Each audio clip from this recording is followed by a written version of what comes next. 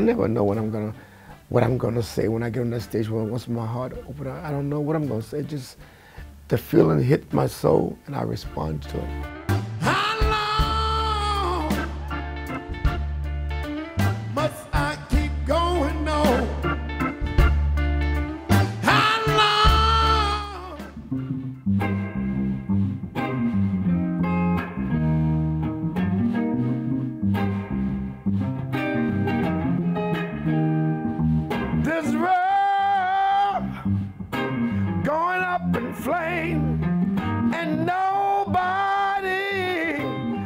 He's like 62 years old, doing this for the first time in his life and performing these songs that are deeply emotional to him, deeply, you know, personal to him.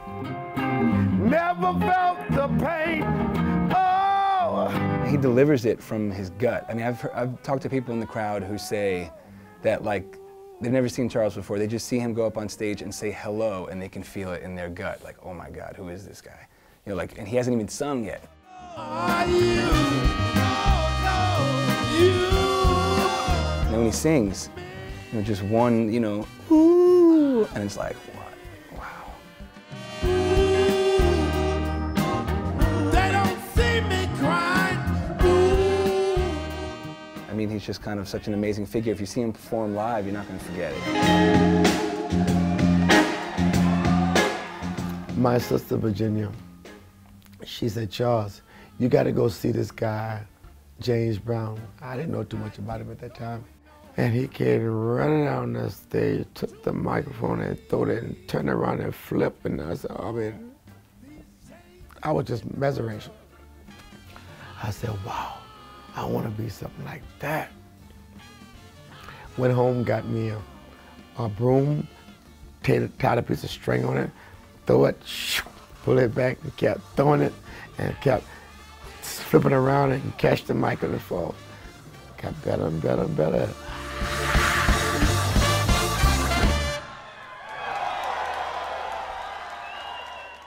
I knew then that's what I really want to be.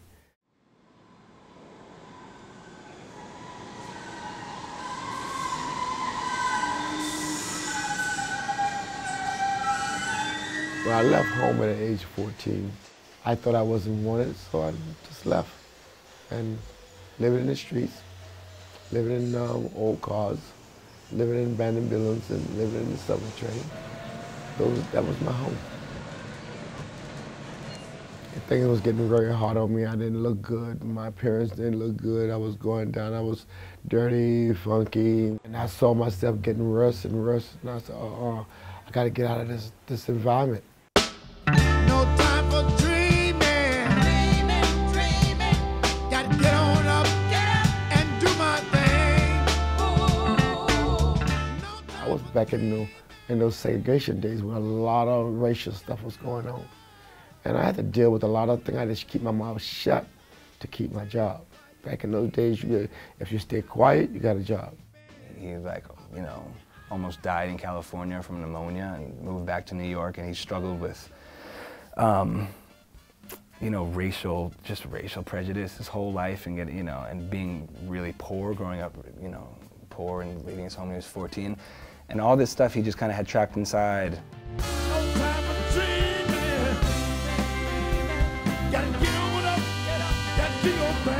When I came back from California to New York, I was homeless. Can we sit down and have a little champagne? I want to know, oh baby, I really want to know. Gabe had the idea, like, hey, we found this singer who sings like James Brown, pretty incredible, and we got this group of guys who play music kind of influenced by James Brown, as well as Dyke and the Blazers and the Meters and Fela and what have you. And Gabe brought Charles down to a rehearsal in Staten Island, and I'll never forget, he just kind of started like, he was sitting down, he just kind of like started tapping his leg, and then he kind of stood up and started doing like his hip dance, and then he asked for a microphone and he started singing on the spot. And that was the starting point for this whole thing. If I didn't love my mama, I would hold it to my heart. 'cause you was the one I want. Now there's the lyric, Bradley. Wait, what did you just say? Where? Gave it to my mama, it was close to my heart, but you were the one I want? Yeah. Wait, what was that exactly? Say that again? I love my mom, so I had to give it to her, but it was you. What the hell did it say? Oh, Tom, you know how fast that thing go out of my head. Can you like rewind that back like 30 seconds so I can hear what he said? I give a lot to Tom. Tom told me a lot of things. I didn't believe him. Now, CB, this ain't no Bobby Womack track, man. I was just finna start singing. All right, that's too much, man. You gotta start singing in the beginning. There's a boom. The drums give you a boom. He helped me so much. He brought a lot of my character out of me. It's my mama I truly love, but it's only you I wanna think of. Give it to me, baby.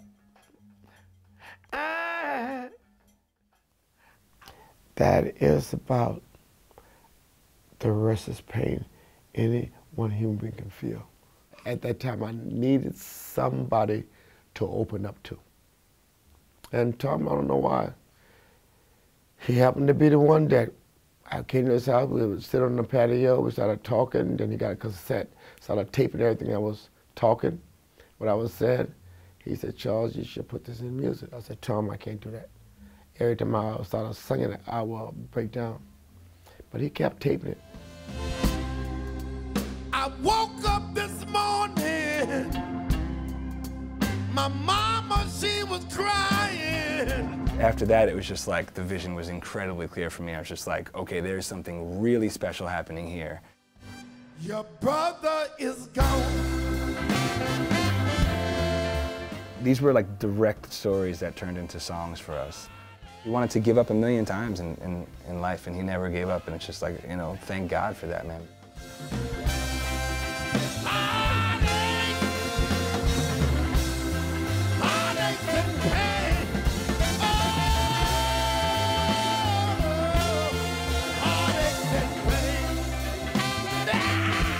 Everybody tell me, said, Charles, since James Brown gone, the torch is yours.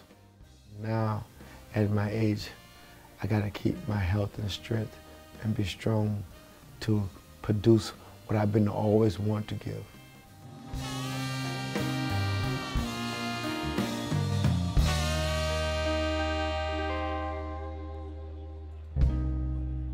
Why is it so hard? I'm no greater than you and no greater than nobody on this earth. But I know inside this body, there's a spirit. And the spirit seeks to do righteous things and be humble. It's so hard to make it in America. Knowing what Charles has gone through and all the hell he's lived through and overcome, and how he could still be so positive and so loving to everybody he meets, to strangers. He has so much love for strangers, you know?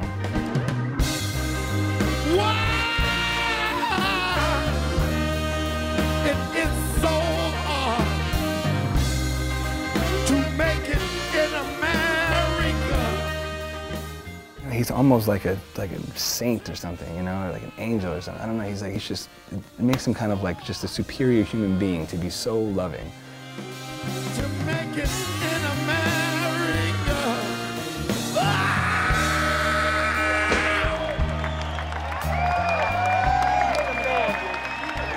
was amazing. Thank you. Keep going, keep your faith. Don't give up. You got to find that strength in yourself. You got to find that love. If you find that love in yourself, then the Creator will smile on you, because you're giving love to humanity, to all people. I don't care what you are, but it's one thing I know. All of you believe and love.